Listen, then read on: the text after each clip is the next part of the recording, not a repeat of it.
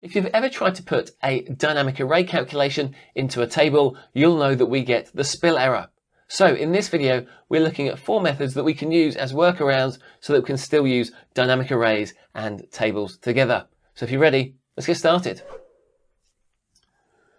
Let's start by thinking about the differences between tables and arrays, because they are fundamentally different types of objects. So in a table, if we wanted to sum a column, we could type equals sum, and we could then select our value column. And you'll notice that that column is named.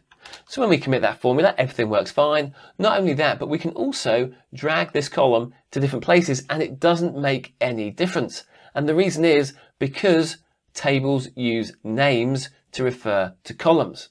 However, if we wanted to do the same thing on a dynamic array, we have one here, we could still use that sum function, equals sum.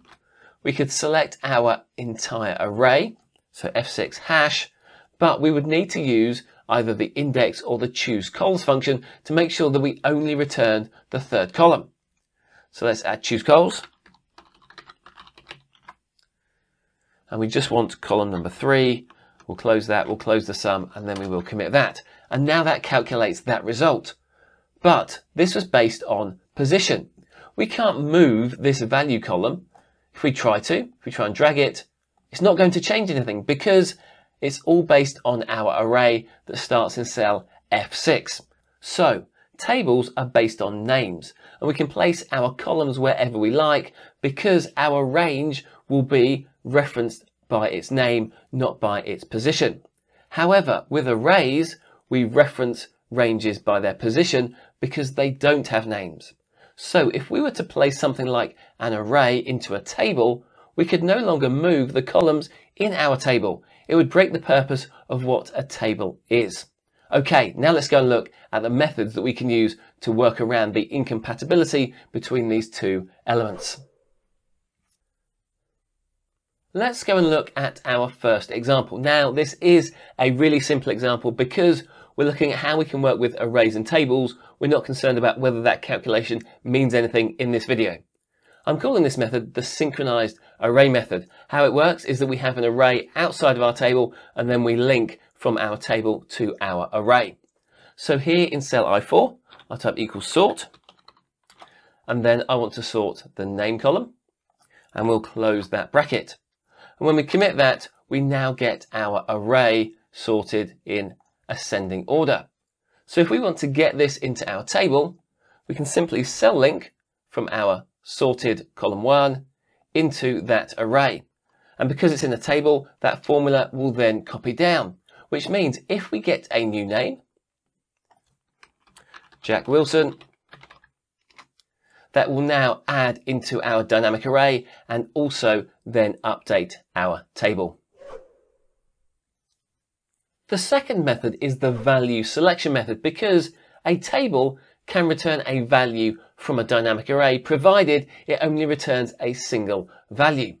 So here in cell E4, I'll type equals sort, open bracket, I'll select my name column, then close that bracket and then commit that. And you see that we get the spill error for each of our rows. Now what we want is from our array, for our first cell in that row, we want to return the first item from the array. From the second cell, we want to return the second item from the array. From the third cell, we want the third item in the array. How can we do that? Well, for that, we can use the index function. Index, open bracket, we have our array, that is our dynamic array. Then we want to have something that counts the number of rows, and it needs to increase as it goes down the table. So we're going to use the rows function, and we're going to use another index function. So we're going to use the index of our column, and we want our first row. So that means that will always be the first row in that column. Then we want to create this dynamic range using our current row. So we'll close our rows function and then close our index. So what that rows function will do is for our first row, it will calculate 1. For our second row, it will calculate 2, and so on. So when we commit that, you'll see that we now calculate each item from our dynamic array. Now the thing is, it's creating that dynamic array for every single row and then just returning a single value from it. So therefore, Excel is doing a lot of calculation work under the hood. So this is a way that we can get dynamic arrays into a table, but it's not particularly efficient. The next method is the collapsed text method. We use this where there isn't a one-to-one relationship between the dynamic array and the table. So here in cell F4, I type equals filter, and we want to get a list of all the people who exist in the same region. So therefore we want to filter the name column, and we want to get the result where the region is equal to whatever region that person happens to be in. Then we'll close that bracket and commit that function. And again, we get our spill error.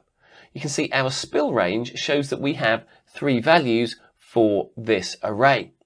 What we can do is to use the text join function. So text join, open bracket, we get to say what our delimiter is. In this scenario, let's use a pipe symbol. We want to ignore any empty cells, and then we can close that bracket. And now when we commit that, you can see that we have all of those values, but collapsed into a single text string. So that's another way that we can put a dynamic array value inside the table by only returning a single value. In many scenarios, the benefit is not from putting a dynamic array into a table, instead putting a table around a dynamic array, because then we would be able to refer to items by their column names. How can we achieve this in another way? Well, let's say here in cell B17, we're going to create our header row. So I'm just going to select the header row of the table. And then below that, let's filter our entire table to return where the region is equal to north. And we'll close that, and that now spills out. So how can we now refer to a column inside our array using our header row that we've placed above our results? Well, the easiest method is probably with the filter function. Equals filter, open bracket, and we want to filter our array. So that's our full range of B18 hash. And we want to filter that where B17 hash, where that is equal to, for example, the value column. So in that scenario, we have referred to our data body, which is our first array.